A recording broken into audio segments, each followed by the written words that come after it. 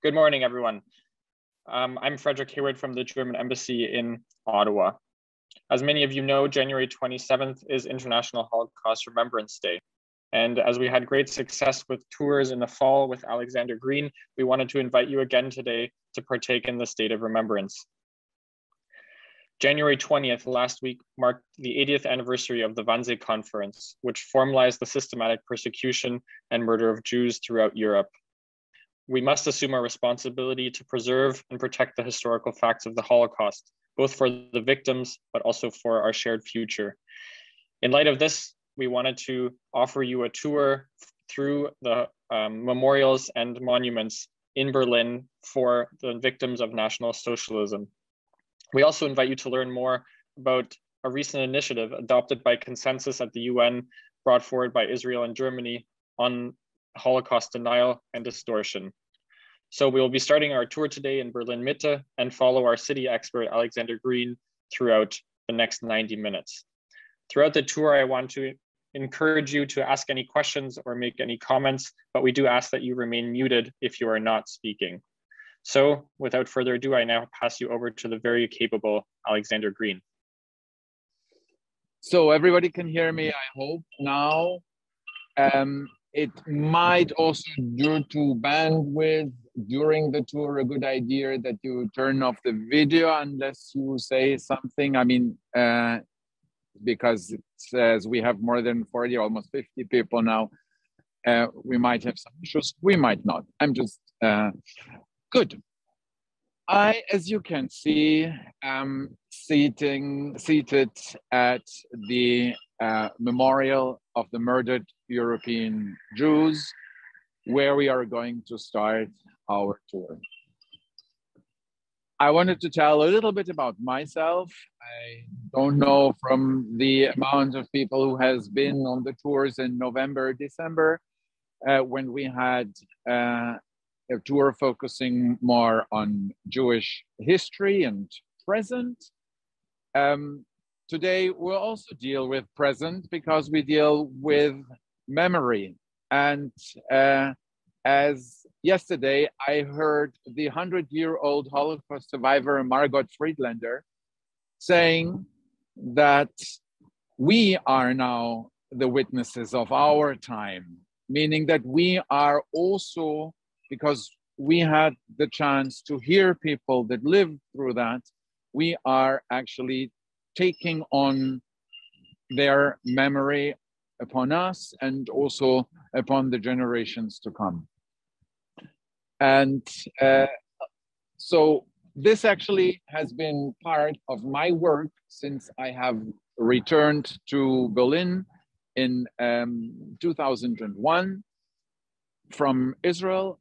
I was born in 1971 in Germany, in West Germany, sorry, in Hamburg. Grew up in actually a mixed Jewish Christian family. We always kind of celebrated both holidays, but it was very clear that a big part of the identity, or the part also that I choose, was being part of a Jewish community. I'm talking in a very broad sense here. And that also came from a very long experience that I had as a kid, being dragged to all kinds of ceremonies, especially on the 9th of November, of course, which happens to be my birthday. So it was always a weird combination for me of life and also the commemoration of death. And I think this is something that is directly related to the memorial of the murdered European Jews that you can see behind me. And I want to take you, without saying much now, a little bit through this memorial, which was opened in 2005 after a long discussion.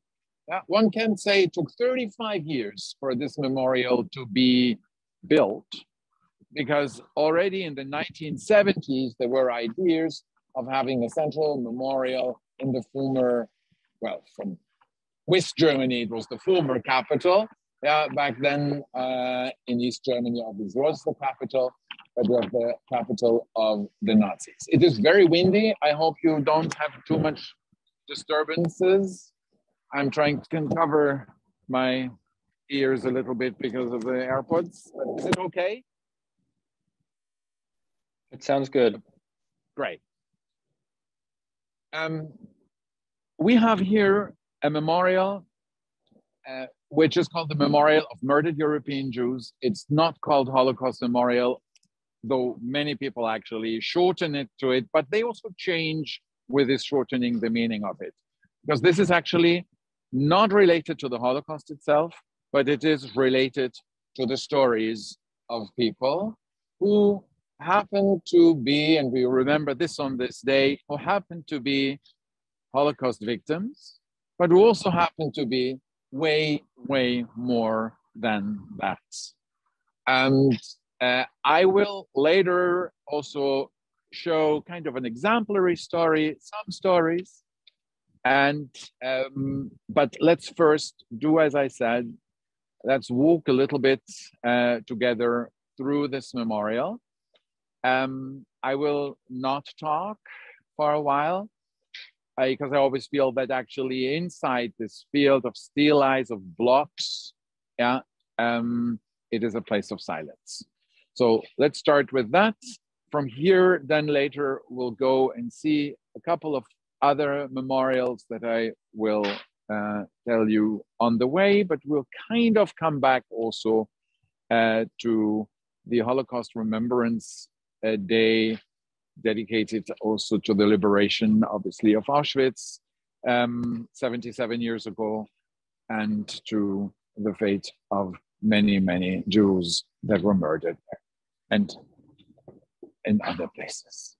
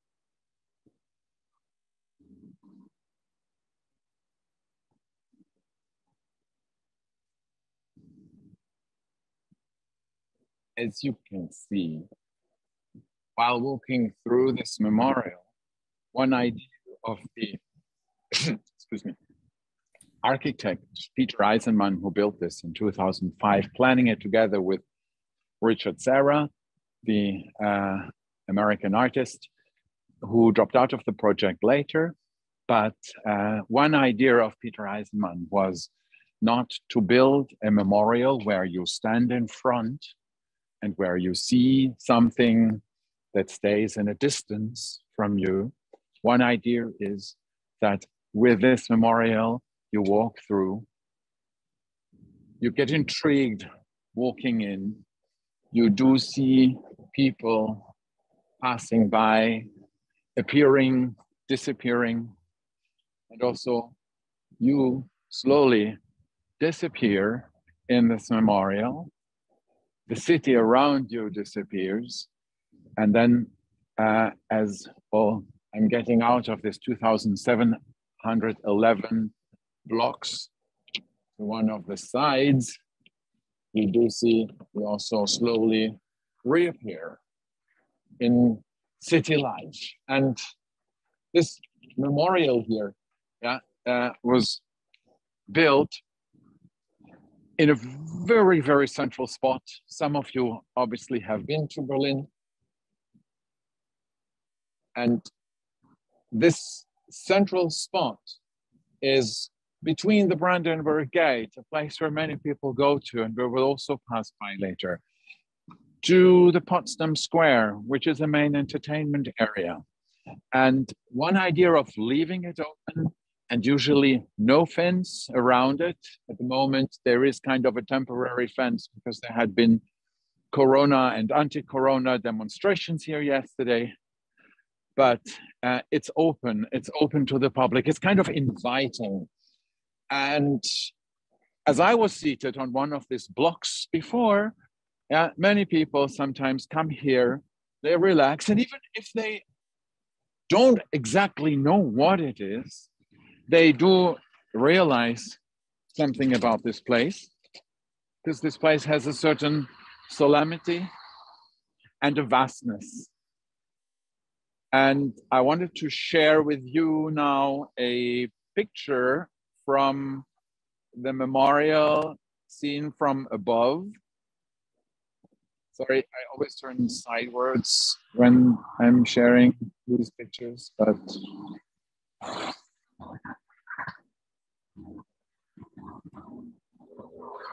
okay. Yeah. So this is on a way nicer day. You see the Bundestag, also known as Reichstag or former Reichstag, in the back here. And you do see this wavy structures of blocks. Peter Eisenman never really explained exactly what this memorial is. Peter Eisenman said it's an open field, it's dedicated to the victims, but he also rejected the idea of a cemetery, though obviously, somebody taking a picture of me. Obviously, the idea of a cemetery is here, especially when you have a look at this blocks, a bit like markers.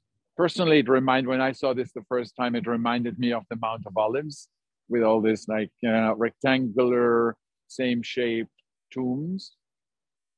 But Peter Eisenman said these blocks are basically also showing the idea here of a destruction of communities. And on this picture that I showed before, I think maybe it is even clear that it looks a bit like as if a block of the city has been erased. The spot here was part of the Tiergarten. It was nothing was built here. Nothing related to the Holocaust happened on this spot.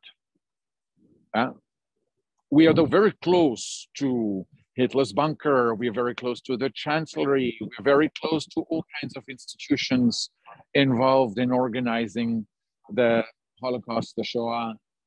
Very often being an educator, I use words that are way clearer. I talk of mass murder, but also talk about the particularity. But it is not part of a crime scene. And this is very important. So obviously Berlin is a crime scene, but this spot here, being a park, is actually like a cemetery, which also wanted to disconnect the victims from the crimes. Because as I said before, they were more than victims. And if we lost a relative or a friend in, let's say, car accident, we will probably remember the accident at the spot where it happened, and we might remember that person in that accident, but we'll definitely not bury that person there. We won't feel that it would be appropriate, because I think it's also necessary here, this disconnection, especially in a place like Berlin, because obviously we have many, many sites here that are directly related to the crimes. Maybe a short moment here for questions or remarks. Maybe there was something in the chat. It's a bit difficult for me to open the chat. So if there's something, if Frederick or Micah could read it out, it will be great. Or just feel free to unmute yourself and say something. I found walking through it as a non-Jew, it started to feel like you were just seeing one thing and not losing your awareness of everything, of the context. You're just seeing one thing. You need to get through it and get out, and not really almost able to get any sense of context and information. So I always wondered, how did this happen? How did people not know what was going on? And it was sort of feeling like that was happening more as I went through it. Like at first you could see, and then it's just, I'm just seeing whatever this structure wants me to see. Yeah, well, two things. Yes, there is no information on these blocks. Yes, there's barely a sign pointing out what it is, which very often creates a situation that people starting to wonder. It happened to me a couple of times here, as I lead tours in the city. I work for various institutions here that people ask me, like, is this what I think it is? Because they kind of heard about it, they saw it, and it has this emptiness, this vastness, this question also. And I think really the idea of not pointing out what it is makes actually people come here. But there is also below this memorial a place of information. So it's not just a memorial, it's also, I wouldn't call it museum because it's way too small and it does not claim to show everything about the Holocaust. But I'll show you on, this question comes at the perfect timing because I also wanted to show you some things of the underground, of the exhibition in the underground. Sorry. I found it powerful as an experience to, maybe this is what was, some people felt like not knowing, but knowing. And yeah. So, okay, sorry, this is the second picture. So below this blocks, and I hope you're able to see the picture. It sometimes takes a bit until it comes up. But below these blocks, you have on the ground exhibits.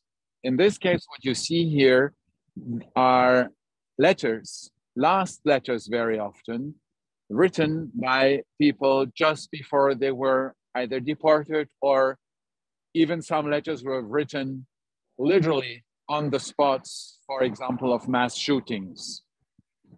Farewell letters very often. And then out of a sudden, these blocks, these unpersonal blocks, they are connected below ground to the memory, to the life of the people.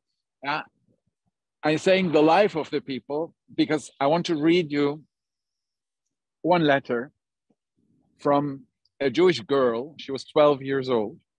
Yeah. Her name was Judith Vishnetskaya. And there was a letter found on a spot outside Babi Yar, where she was shot. A letter from her mother to her father, who had escaped. And the daughter writes a couple of words. And she writes the following: "Dear father, I am saying goodbye to you before I die. We would so love to live, but they won't let us. I am so scared of this death because I see small children being thrown alive into this pit. Goodbye forever. I kiss you tenderly, your Judith."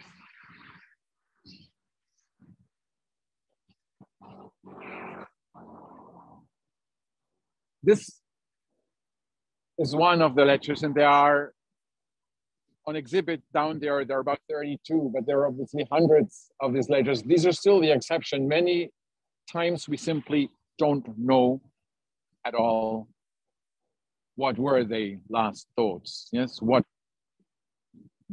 how it happened, what had happened for them, I mean, as a personal experience. And this is really one idea also of the memorial in the underground of this place of information, is not giving you more information about the organization and how many. Obviously, this is also there. There is a room down below. I'm showing this picture, for example, where there are family stories. So it goes from the individual to the family. Yeah, and I'll give you one story here of this is not a very good picture, but this is the Cyrillic translation transcript of this letter I just read. The original letter was lost. Sorry, I have to get out and share something else again. I thought I put all of them in. One other story I wanted to tell here is the story of Sarah DiMaggio and her family that you can see here. You see 43 people on this picture, many children as well. Out of this 43 people, from a family from Belgrade, they were a Sephardic Jewish family, Oriental Jewish family. Sarah is seen on the very, very left. Yeah, not the woman that is cut, but the woman that is on the very left side. I hope it's left on your screen too. And you see her family. From this 43 people, only 6 survived. Sarah, here you can see her with her 5 daughters and her boy with his wife on the photograph here. The wife with a man standing next to Sarah, they survived because he was not Jewish, and that granted some kind of protection to her.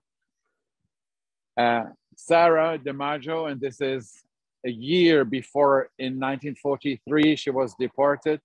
This is already after many of the family that we saw in the picture before were killed in mass shootings outside Skopje, where they have escaped to, in Belgrade.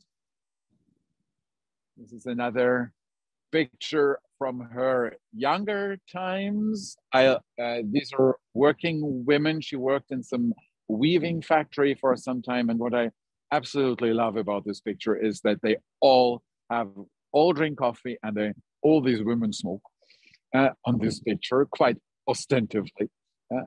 And Sarah, here is a map that you can also see below. So yeah, she was from Belgrade, escaped to Skopje, which was Macedonia, so actually another country. But then things got difficult there. She got back to Belgrade. escaped to Zagreb, and from Zagreb to, she was already deported first to Vienna, but that was more a station on the way, on a long way actually, to Treblinka, where we don't know the exact date, but where in 1943, before the end of the year 1943, she was murdered. We don't know if she died of starvation or other things, or if she was among those people that were gassed.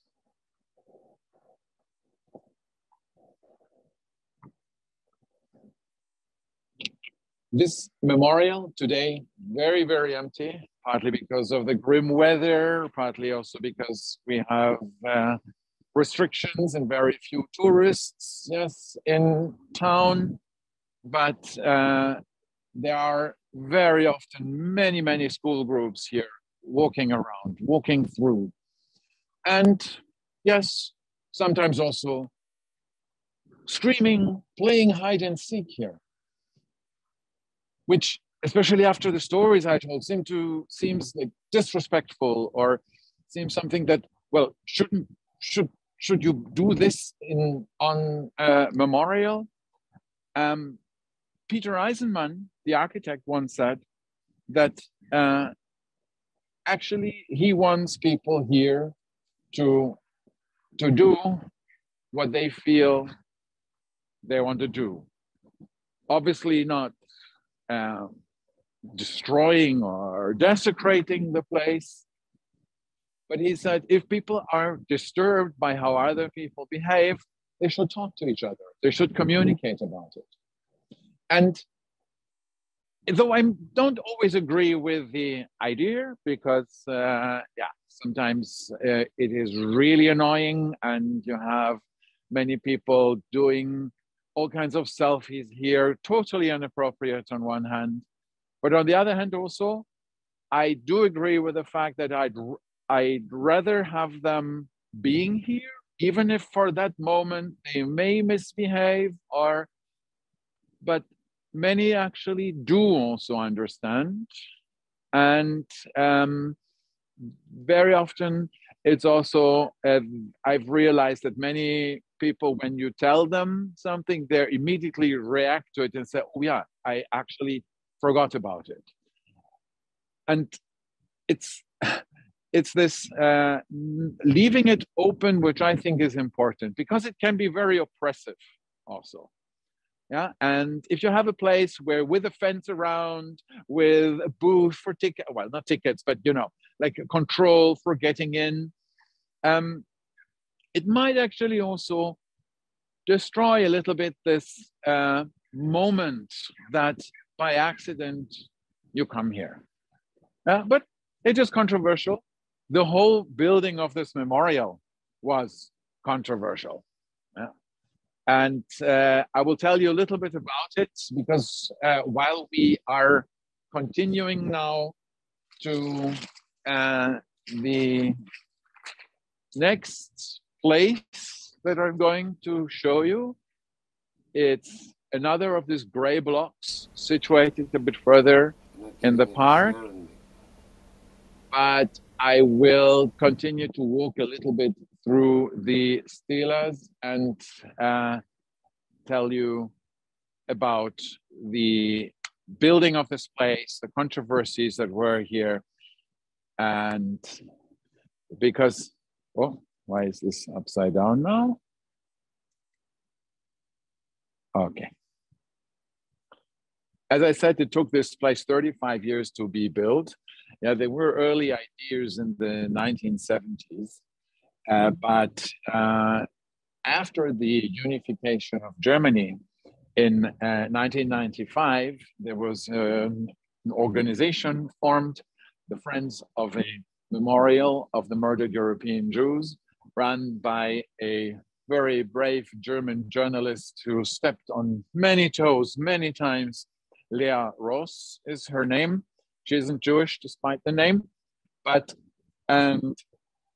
she started to collect money. She started to collect ideas And with Berlin becoming the so-called new old capital of Germany, it became obvious that it would be necessary to have a central Holocaust memorial.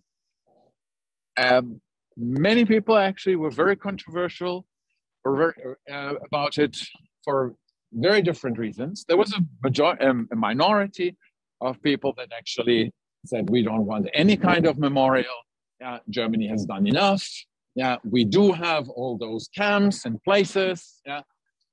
Why dedicating such an important big space in the middle of town to the memorial? Oh, look, something here.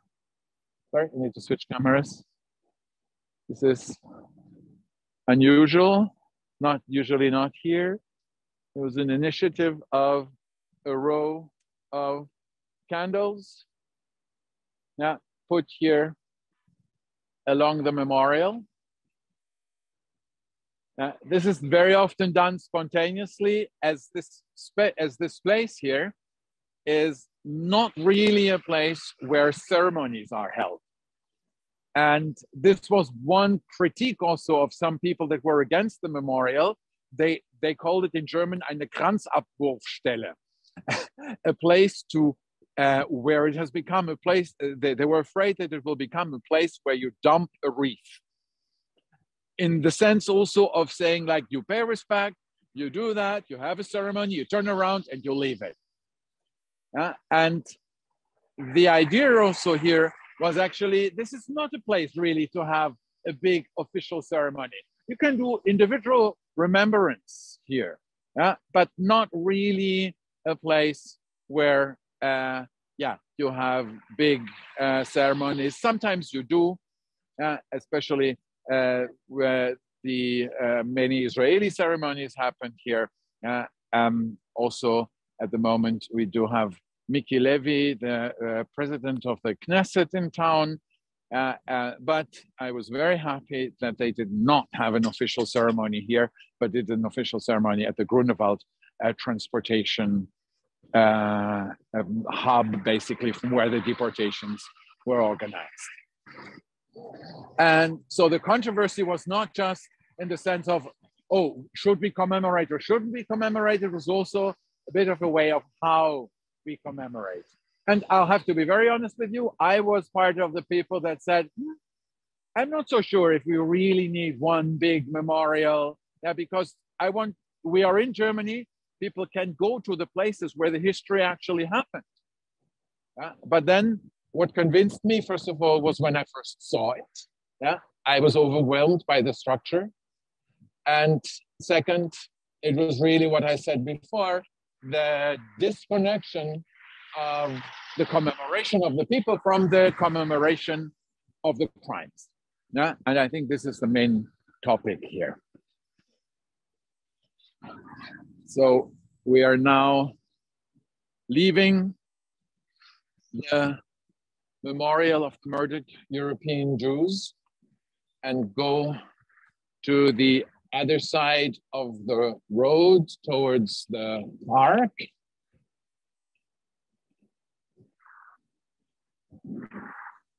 Over there in the back is the Brandenburg Gate. I don't know if you can see it, but we'll get closer to that memorial, to that monument in a while. Now, we are entering the Tiergarten, and the Tiergarten here was a spot which in this case is kind of part of a crime scene, because this part of the Tiergarten here was a cruising area for gay men. A bit further down the Tiergarten it still is, as a matter of fact, but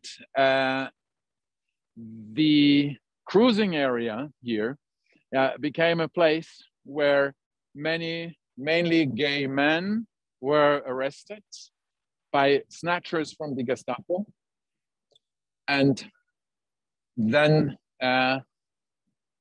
very often sent to prisons, concentration camps, or being victims of really horrible medical experiments.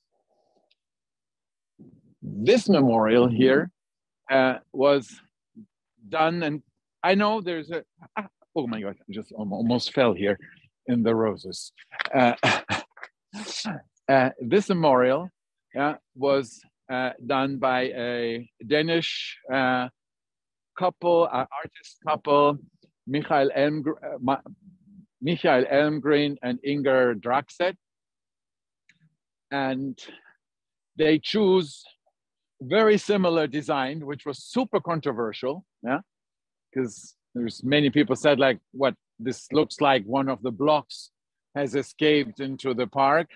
A friend of mine once said it looks like one of the blocks went cruising in the park, which is probably a bit what was the idea here as well, of a long forgotten victim group, because the problems with the recognition of gay men and also women as victims of the Nazis had to do with the fact that many of them were prosecuted already, were still prosecuted after the war.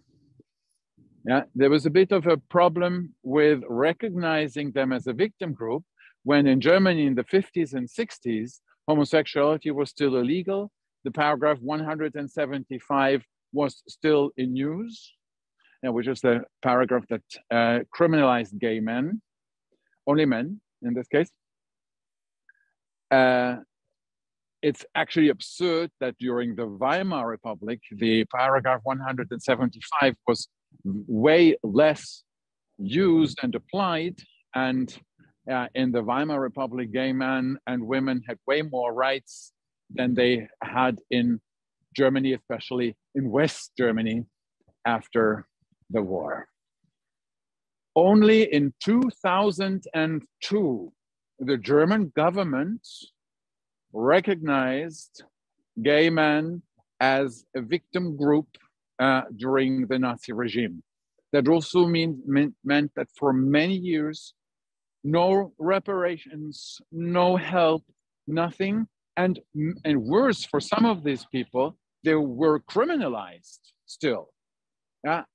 And I personally know a story of a man, his name is Karl B. And he never actually told me his full name. I met him in Hamburg, where he was living, where I was born. I have a picture of him in the, I'm sorry, something's not working. Yeah. This is the only picture I have of him. Yeah, it's a picture of him in, you can see it says Auschwitz at the side. Most gay men were not brought to Auschwitz. They stayed in German concentration camps. Karl B. was sent to Neuengamme. After a year, the SS authorities offered, or like kind of asked him, offered him a choice, you can say that,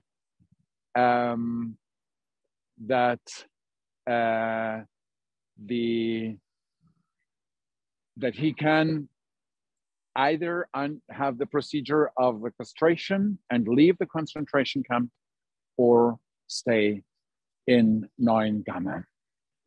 Sorry, sometimes the stories are difficult to tell. And he decided not to undergo this procedure.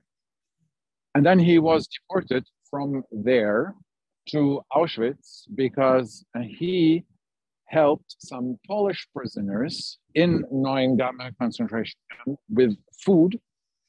And that was a reason that he was sent to Auschwitz, where he stayed for 2 years and is liberated today, 77 years ago.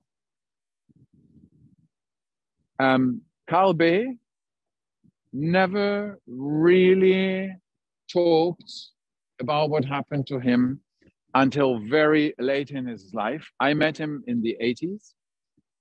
He died later in the 90s. And sorry, I thought I switched cameras. And he experienced a lot of rejection, though he, because he had fulfilled his sentence that he was sentenced to during the Nazi regime, he wasn't arrested. But there are stories of people that had been in concentration camps and prisons that were released when whoever, the Red Army, Americans, whoever, came and released them. And some of them then, with the foundation of Germany in 1949, were rearrested and had to fulfill their sentences. In 2018, that was the first time that there was an official recognition then of the President Steinmeier, then still president, who also asked for forgiveness, not only for what has happened during the Nazi regime, but also for how many of these people were treated later. Now, one difference is to the blocks of the Memorial of the Murdered European Jews is that inside here, you have a loop of videos. It's usually either two men or two women kissing with images of historic gay or lesbian couples, or also documents. Right now, you can see it says something about the third sex, which was a book written by the Jewish German researcher Magnus Hirschfeld, who was also gay, and who was one also of the first persons that actually gave a medical, scientific idea of more than two sexes, that there are obviously also non-binary, as we call it today, people.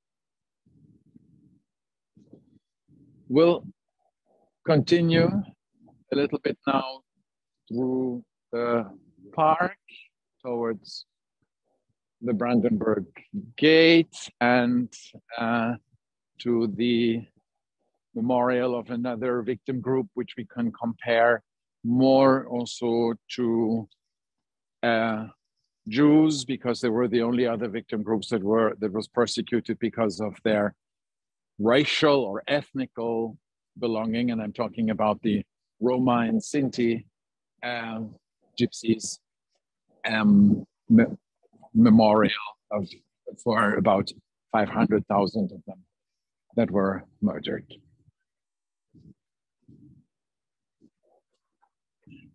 Good. I have to walk now for a couple of minutes, so this is a good moment also for you to ask questions or remarks or share something that you want to share. I saw something, someone wrote in the chat, Karl Gorath.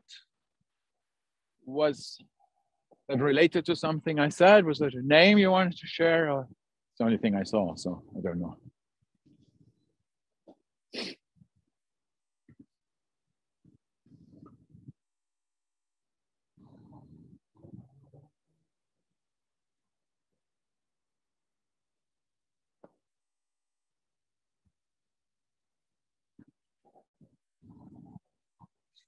Now, all these memorials are kind of all around the Brandenburg Gate area in the park, partly also because there is space in this park, and partly also because it is very close to the governmental district and to an area where many tourists are passing by.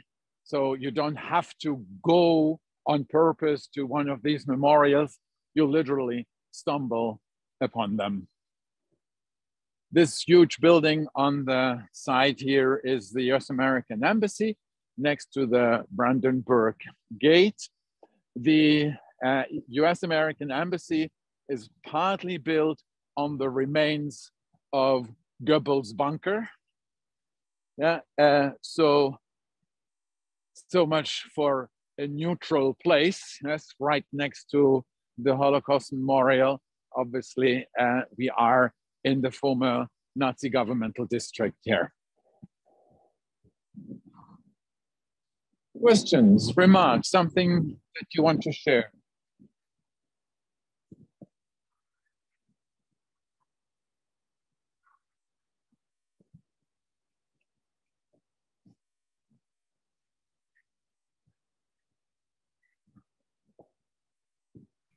These stories that you tell really make the point and make it easier to remember. Yes. Yeah, and this is, I mean, this all goes back to what I said at the very beginning, and that today, also on our tour, and I think also today, with the liberation of Auschwitz becoming the Holocaust Remembrance Day, not just for Auschwitz, it has exactly to do with this thing of it's life, yeah, that is important here. It's the stories, it's seeing that these people, yeah, were not only victims and were people that had hopes, that lived their lives, and some, like this Karl B. that I mentioned, for example, yeah, he did live his life. And it's also sometimes about people that have survived, but their experience, their memories are obviously also part of it. Now I'm standing outside the main monument of Berlin, the Brandenburg Gate that you can see here. Right next to the gate in this building here, yes, lived the German Jewish painter Max Liebermann. I'm going to share a couple of pictures.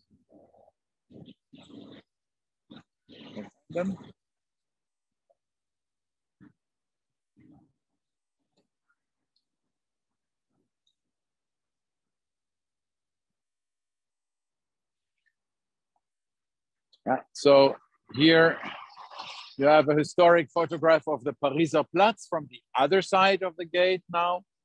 Yeah, but in this building here, that you can see, lived Max Liebermann with his wife, Martha. There is a picture here of Max Liebermann from 1932, coming out of a poll station where he just voted, not for the guy that you can see right behind him.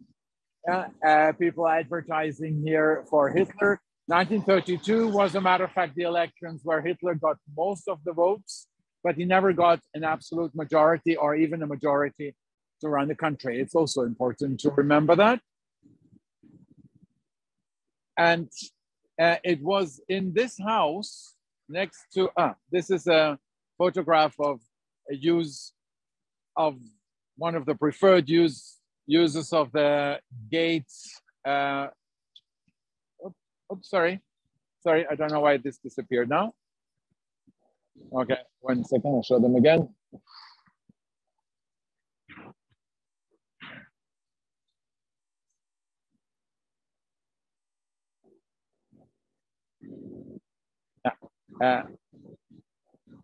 The Nazis loved to march through the Brandenburg Gate. This is a photograph from 1940, but I'm showing this picture because on the 30th of January, 1933, when Hitler came to power, Max Liebermann, from the rooftop of his house, this house here, saw the march of torches through the gate. And he said a sentence that I want to quote here. He said, "It's a pity," so I'll say it in German once, it's a thick Berlin German. Das ist ein Jammer, dass ich nicht so viel fressen kann, wie ich kotzen könnte. This is a shame I can't eat as much as I want to puke. Sorry, those were his words about what was going on in Germany. Lieberman, though, is a perfect example of a person that eventually realized what was cooking in the Weimar Republic, that within this democratic system, an anti-democratic force rose to destroy this democracy. But Lieberman, I give him one credit, and this is the credit of age. Yeah, he died in 35, age 87. Yeah, but Lieberman, for a very long time, swallowed a lot of things that were going on in this democracy. And sometimes I say, like, I wished many of these people of the establishment, of wealthy people, Jews or non-Jews in this case, would have started doing something way earlier. Yeah, but for many, also the problems of the democracy were then seen as the disadvantages of the democracy. And I should say many of them were not really enthusiastic about it. Now, in this house, in 1943, Martha Lieberman, his wife, and I'm going to show a photo of her, a couple of photos.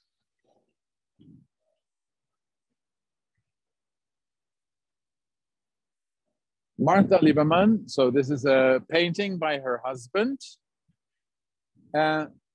She continued to live in this house,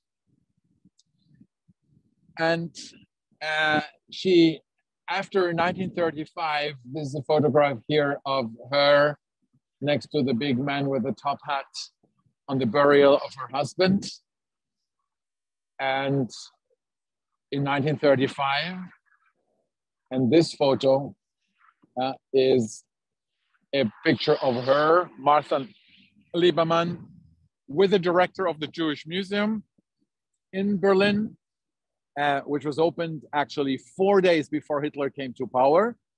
And they, in 36, they did a memorial exhibition here for her husband. And here you can see them in front of a picture of her, of a painting of her. Right, or this, I don't know why the camera's.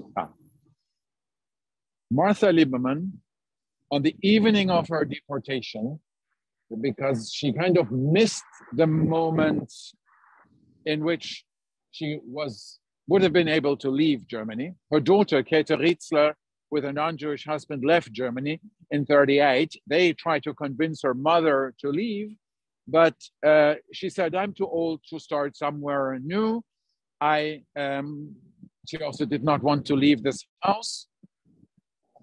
And then on the evening of her deportation, she commits suicide. She takes an overdose of Veronal, which is a very strong sleeping powder or pill. And the Gestapo found her in a coma. They first wanted to put this woman in a coma on a train of deportation. And then apparently some of these men that came to take her had mercy. They said, no, let's take her to hospital first. But she could not be treated in any nearby hospital because she was Jewish. So they had to walk on a stretcher with this woman to the Jewish hospital, which is about like half an hour from here. And 5 days later, Martha Lieberman died. And yeah, we could say to some sense, you could say, thank God that she was buried then next to her husband on the cemetery that we just saw.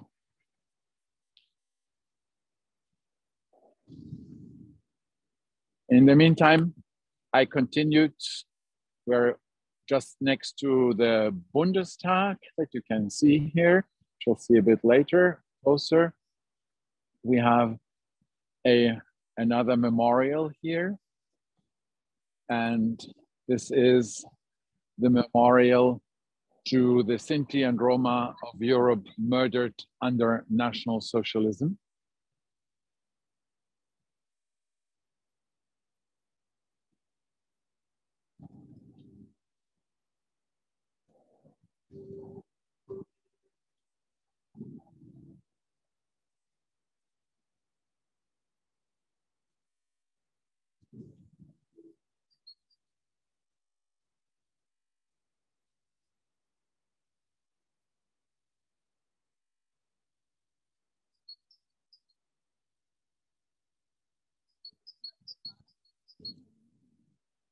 Are you able to hear the music that is playing in the background? Only very, very quietly, not really. Yeah, I can try to get a bit closer to it, but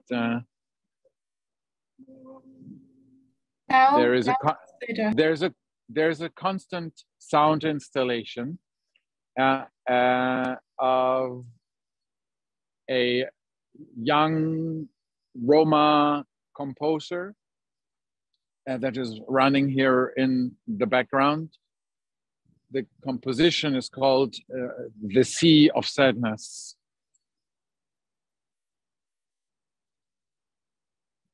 And so obviously also here you have wreaths, yes, from president of Germany, the president of the Roma and Sinti organization. Her name is Petra Rosenberg. I'm saying her name because she's the daughter of one of the survivors that I'm going to talk about in a moment. The sculpture usually is pitch black. I think in the winter they take a bit less care of it. It's a bit greenish with algae now. But the idea of the artist, who is an Israeli Jewish artist, Danny Caravan, he said it's a whole also for people that do not have a tomb, that do not have a place that is marked with their name. And in the middle of this hole is a triangle. The triangle which reminds us here of the triangle that victims, prisoners of concentration camps had to wear, and also gypsies, triangles with different colors. Around here is, I don't know if you can see, there is a writing here of a Roma poet, an Italian Roma poet. I'm going to read the poem to you 1 second. I'm looking for it. Okay. Yeah. This poem around says, gaunt faces, dead eyes, cold lips, quiet, a broken heart, out of breath, without words, no tears. The man who wrote this poem, his name is Santino Spinelli, and his children, he's a child of a survivor of different camps. You have on the ground here, scattered ground, you have names that were gypsy camps. Many of them I have never heard of before. But then you also have other camps, Mittelbau Dora, for example, was a camp in Germany in a former, how do you call this, mine, salt mine, where they were making weapons and rockets. Prisoners were making weapons and rockets, and many prisoners never left those mines.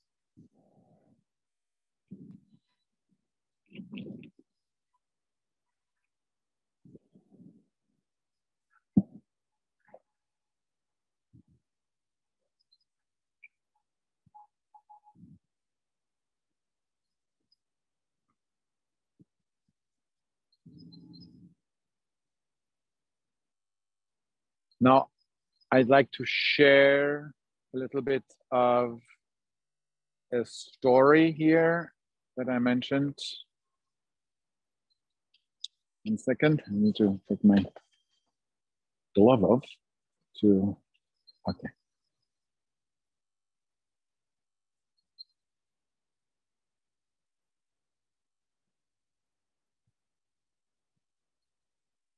I want to share the story of Otto Rosenberg. Otto Rosenberg was born in 1927 to a woman that was called Cecilia Rosenberg. Later she changed, Cecilia Herzberg. Later she changed her name to Anna Rosenberg. The family name changed because she married. Why she changed her surname, I don't know. Here you do see Anna with 4 of her later to be 10 children. The boy at the very left is Otto Rosenberg. This is a photograph which has been colored, yeah, so it looks a bit like a painting. And they lived in Eastern Prussia, later moved to Breslau, later moved to Berlin. By the way, this is a phenomena that we also have from many Jews, that they left smaller places to bigger cities, partly also because in the bigger cities there were communities that could help, institutions of the community. Otto Rosenberg, he was about 26. Excuse me, 16. I miscalculated now. So this is the photo here of him just before he was deported to Auschwitz. He survived, and as many stories of survivors, there are sometimes amazing or exceptions that happened that made them survive. In this case, Otto Rosenberg became Mengeles shoeshine boy and was paid by Mengele, which was a great gratitude, quotation marks, was paid by Mengele with cigarettes, which actually was a great gratitude because he could organize extra portions for food with his cigarettes. And then from there, he survives. He's when they get closer to Auschwitz, they bring people back to other concentration camps. And when the Red Army gets closer to Auschwitz, he's then brought to Buchenwald, works in Mittelbau-Dora as well, and finally survives Bergen-Belsen. Bergen-Belsen, where at the very end, many, many people, the most known one for them is Anne Frank, were simply let starve to death. He later fights, this is a picture of him in the 80s. He later fights for the recognition of Roma and Sinti and also other gypsy clans as a victim group. And this is another, story also where you realize maybe a bit similar to homosexuals, though, I mean, they were not criminalized per se, but for some gypsies, the majority had an address and were living in places, so it was really purely ethnic ideas, but it was also a bit a rejection of their way of life, which obviously sometimes is difficult in a country in Europe, where there is freedom of movement, but you do have to have a passport, you do have to have an address, you do have to have some kind of established connection. And I sometimes wonder, actually, why not finding a solution, especially also in these times today where people are easily tracked with, I don't know, all kinds of certificates we can get, and where I sometimes wonder also if this not recognizing them as a victim actually is also has a great deal to do with the continuation also of prejudice towards their way of life. There's a funny story why I know Otto Rosenberg before I prepared for this tour, and this is also maybe part of also how much of their culture sometimes was denied. There's a very famous German pop singer, for people my age at least, very famous. Her name is Marianne Rosenberg. You can Google her. Marianne Rosenberg is like, it's very shallow, regular, but super popular. For some time also she kind of became a bit of a gay icon in Germany. But only 3 or 4 years ago, I became aware that actually, she had this a gypsy or Roma origin. And also for a very long time, she didn't really come out with it, though her sister, Petra Rosenberg, continued the idea, continued the organization that was founded by her father.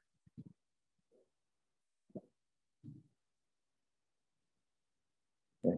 Just another view here over the memorial. And one nice idea also of the artist is that this memorial, other than the Holocaust memorial, does have an entry. It's always open. Yeah, and here there is a lot of information visible for people when they pass by, different to the Holocaust memorial.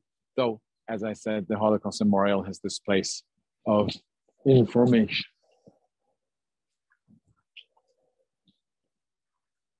We're getting a little bit of a sunset, red sky here. Not that you really see the sun today.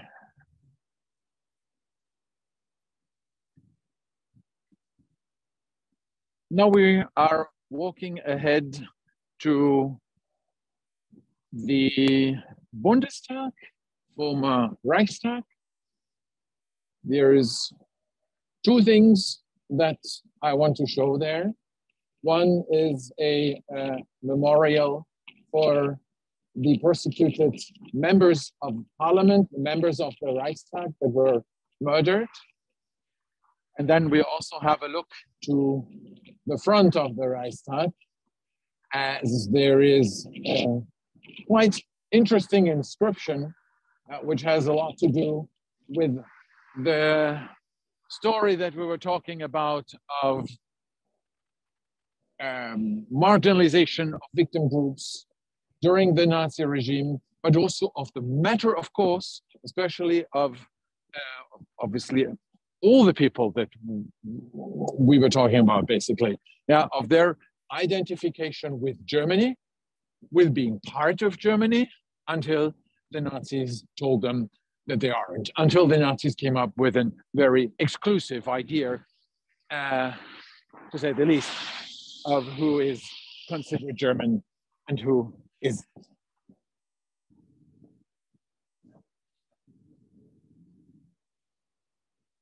Oops, you are upside down now, I don't know.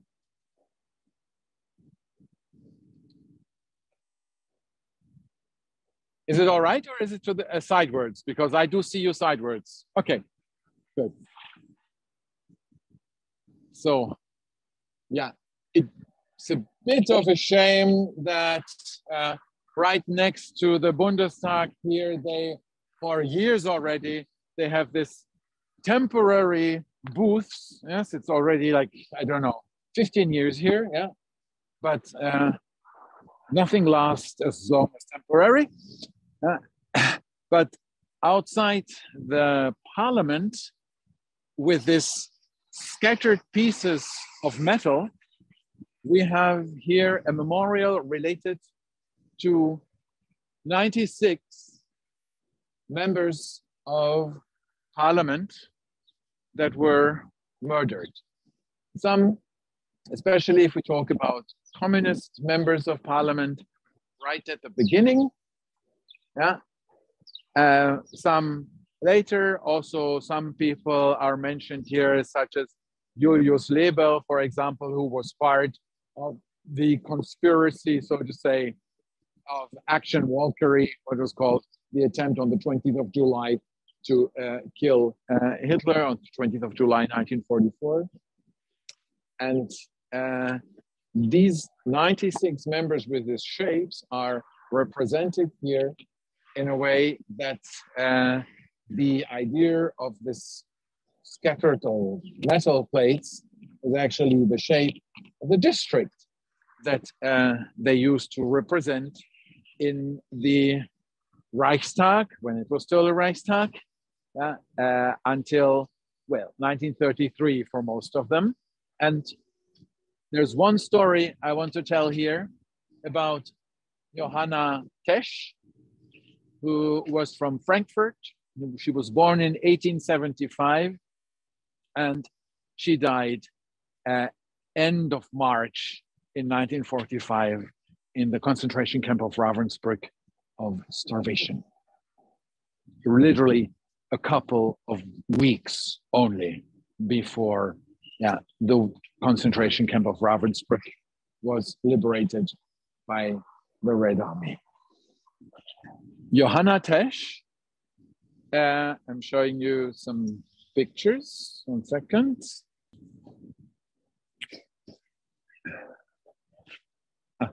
Sorry, I'm off, okay. So this is a picture of her just before she was elected in 1919 in the Weimar Republic to the parliament. She was a member of the SPD, the Social Democrat Party, and she was an activist for women's rights. She was also encouraging and trying to open the society towards mentally ill people and also handicapped children. Something we should not forget. I mean, the Nazis, yes, came up with programs of euthanasia and all this, but also, before the Nazis, many families kind of were ashamed of their handicapped children, tried to get them into institutions, and she was trying to offer help through institutions for families that had those handicapped children. In 1924, she publishes her letters to her husband, which, because she lived in Berlin, her husband lived in Frankfurt, and Johanna Tesch wrote in these letters about her frustration of politics, of being a woman in this parliament and of not being able to do as much as she wants to do. She wrote in one letter, that, which became the title of her book, she wrote, Der Teufel soll die Politik wollen. Their politics should go to hell. She then resigned in 1925. Now, became active in many social works, and during, this is also interesting. This is from the website of the Bundestag, where you can have all the information of all the members of parliament. And what I find interesting, that with all these lists that you have, you all of a sudden see that the men are just named with their family name, but for a woman, they had to point out that it is a woman, and they wrote Frau Tesch and not just Tesch, or her name. Johanna Tesch then fell victim in 1944 when, after Operation Walkyrie, many opponents that were still there were arrested. The Nazis started with an action which was called Aktion Gewitter, Action Thunderstorm. They randomly arrested opponents. Some weren't even active anymore. She had long retired and also kind of probably went into an inner exile. because he definitely disagreed with the Nazis. But also at the age of, she was in her 70s already, they bring her, they suddenly arrest her, bring her to Ravensbrück. And as I said before, due to the conditions in Ravensbrück, she dies a couple of weeks before the end of the war.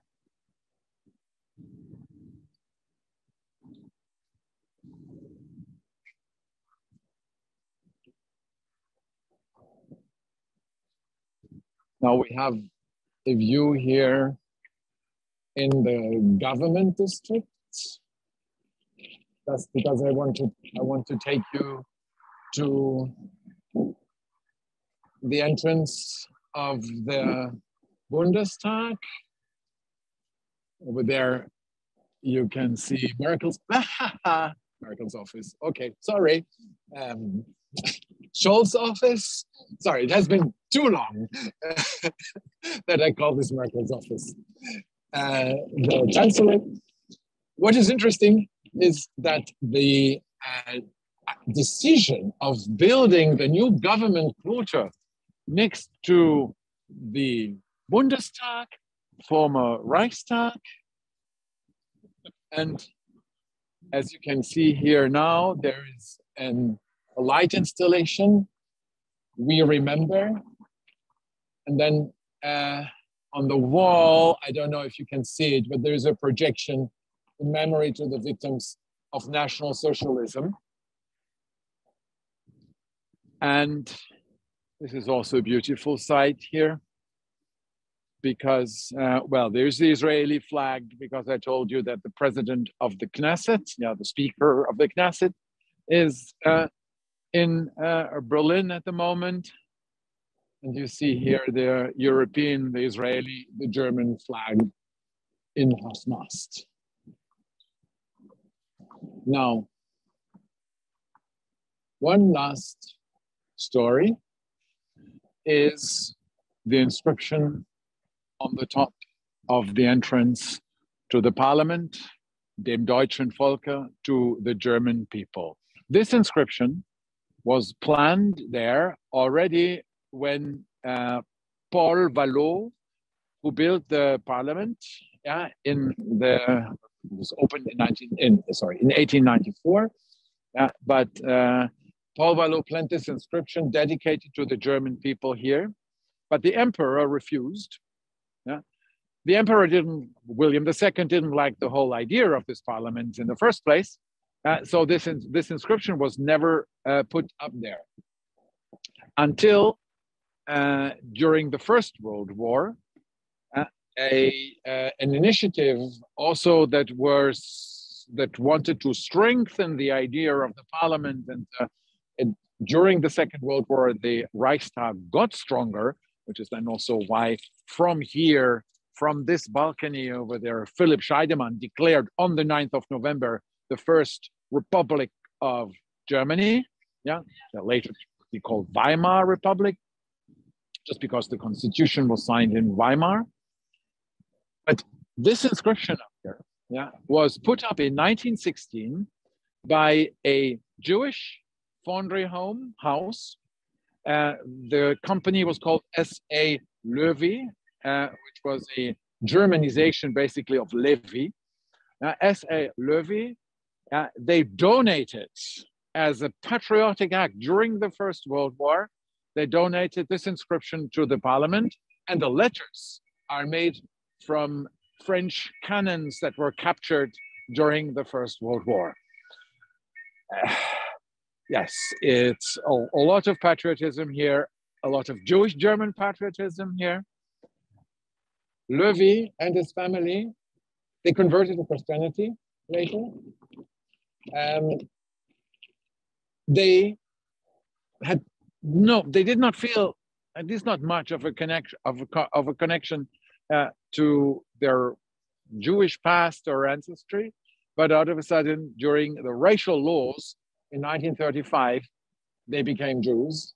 And except for one daughter of the S.A. Löwy family, that escaped to the US. Our family remained in Germany, basically saying like, they won't do this to us. Very similar to Martha Lieberman, also said like, I am the wife of one of the most famous German painters. Probably they felt like, hey, we put this inscription on the Reichstag, but the Nazis didn't care much about the parliament, of course. And also they did not care about much about patriotism of this family. And also the Löwy family was deported, and most of them murdered in different camps. Great. Thank you for being with me on this tour. Yes, I will go. It's super windy. I will. There's a small booth. I walk there, and because I'll be happy to hear from you. And I know we also had some distressing stories, so please feel free to contact the embassy, or Micah, if you also feel you can share. If you feel like that it is all right, share my address, my email address in the chat. And because sometimes questions might come up later, and I'd be happy to answer and be there. Will do. I just have one comment. Can you hear me? Yeah, I think so. Yes, I can hear you. So following, I think it's very remarkable that the Germans have so many monuments and recognizing the mistakes and the wrongdoings of the past. Yes. And to learn out of it and to do everything that something like this doesn't happen in future. I would wish that a similar attitude would exist here in North America. Their wrongdoings are very much ignored, or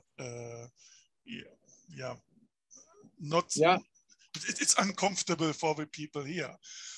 Not as much for the Germans. I mean, I was once asked when I came here to Canada, and said, how is it to be a German and to live with all these wrongdoings in the past? And I said, yeah, okay, it was the generation before me, but I acknowledge it, and I will do everything that it's not being forgotten and that it doesn't happen again. So, and yes, I would wish that it's similar in North America, but it isn't. Yeah, I mean, one thing I can add to this, yes, Germany has done a lot. Obviously, you know, as you're critical about North America because you live there, I'm also super critical about many things. And one major critique, and maybe I did not point this out so much, though it became probably clear due to the, sorry, I'm sitting in the bus stop and there is a light changing. So it's not, I didn't go to a disco or something. It's just a bit weird. But is here that many of these memorials are the commemoration, or sometimes not so much for Jews, but also for other victim groups. The recognition was done very, very late, as I pointed out. And obviously it also had a lot to do that many of these memorials were put up and built up after the separation of Germany was over, after Berlin also became the capital. And there are memorials for deportations, and also there's memorials for prosecuted homosexuals in Hamburg and in Frankfurt and in other places. So some of it has happened in Berlin later because it became the capital of the United Germany, and also an international expectation, I would say, probably related to that. But I have to say one thing, and that especially when it came to help, to reparations, to recognize victim groups and compensate victim groups. For example, this Karl B. that I mentioned, yes, he never got a penny from the German state for 6 years he spent in a concentration camp. He had many problems because he was a criminal, by German law in the 50s and 60s. He was a criminal. the criminal records were only erased in 2002 when the state recognized them as victims. For most of them, this was completely irrelevant because they were long dead. So, yeah, there's a lot that is done, and there's a lot of awareness. And I was very happy that also just yesterday they published, it was in also in the news in Germany, that apparently the awareness of 20 to 40, the interest and awareness of 20 to 40-year-olds in this past is way higher than the interest of 40 to 60 years old. I found that very, very comforting. I agree. Yeah. Good. Are there any other questions? Thank you very much for your words. It's not perfect, but I really liked you too, also in November, December. So you were there. Thank you. It's very nice to walk with you through Berlin and to sit in a warm room. Yeah, thank you. I will get warm in a while. Hi, Alex. Hi. Hi, it's Abe in Ottawa. Abe. Hi, I want to agree with what the other men said, especially about Aboriginal children here and so on. But I also want to mention that because you're only walking around there, two other important monuments that I've seen, one is Gleis 17, which is far away, of course, and the other one is a collection point by what used to be an old folks home, Jewish old folks home or hospital, which is a little bit on the other side. I forgot what area it is. Are you talking about Levetzerstraße? This it was a community center and a synagogue, but there are a couple of places, yes. Yeah, okay. And the important one was the Gleis 17, which is in Grunewald.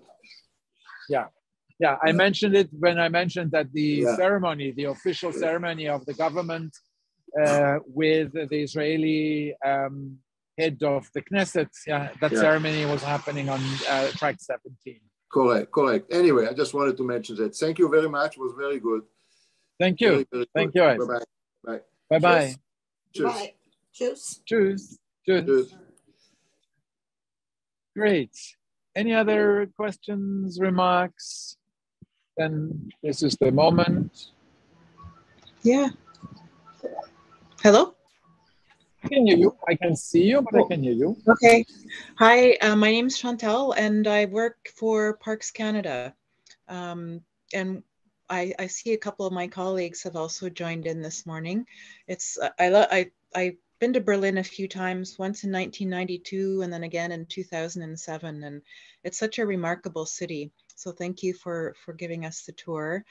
My colleagues and I work in the National Program of Historical Commemoration that Parks Canada leads on behalf of the Government of Canada. So I think I've found this presentation. Sorry, there was a bus because it's raining and windy. But no, sorry, I couldn't hear the last sentence because of the bus. Oh, yeah, my colleagues and I work in the National Program of Historical Commemoration that Parks Canada administers on behalf of the Government of Canada. And I guess one of the words that we've been hearing lately that because we work on the commemoration of residential schools, and I'm a descendant of residential school grandparents who attended residential schools, one of the words that people really struggle with is the word commemoration, because they equate that with a celebration, and that only positive things. They don't think dark things should be commemorated. So is it just the word itself, or is there a better way to describe the concept, do you think? We're really struggling to communicate to some of our partners that we're not celebrating, we're recognizing the history of the past. I have to say that I am, as a non-native English speaker, I'm probably not aware that the word commemoration is more positive than negative, because for me, the word commemoration mainly related to what I do, also what I then do in English very often. Tours, groups at the museums or also in town, is then very often simply related to the commemoration of Nazi crimes in Berlin, or also crimes of that happened during the East German period. So in German, the word is actually, it is Erinnerung, yes, basically, or which is more memory, but this, which can be both, which can be the memory of something, but it can also be an event, or you say eine Gedenkveranstaltung, which is probably, which I would translate to commemorative service, or no, that's so religious. I'm trying to find. Maybe I'm not 100% sensitive enough now to the words of what commemoration can mean in English, because as I understand, you kind of like asked if I could use or if I could find another word or. No, that's good. And I see someone put in the chat here that she identified the word reflection, and I think that's actually a really good word. I'm gonna bring that back to our teams. Which is actually also a bit closer to the word gedenken, because gedenken in German also comes from thinking, from reflecting on something. And yes. Well, thank you. Excellent presentation. Thank you. I can, now you get me thinking, and I like looking for words and also reference with other languages. You have my email. If you drop me an email and I come up with something, I can let you know. Okay, thank you. Great, thank you. I'd like to thank you, and I'd like to thank everyone for making time for prioritizing this important day and this history, and remembering and keeping the memory alive. And let's all do our part to make sure this does not happen again. Yes, thank you, Micah. I thank you for being there. And we've done a couple of tours, but I have to say this was for me one of the hardest also, because yes, we talk about things that continue, we talk about life, but we also talk about the other side of it, the reflection that this history had here in this town.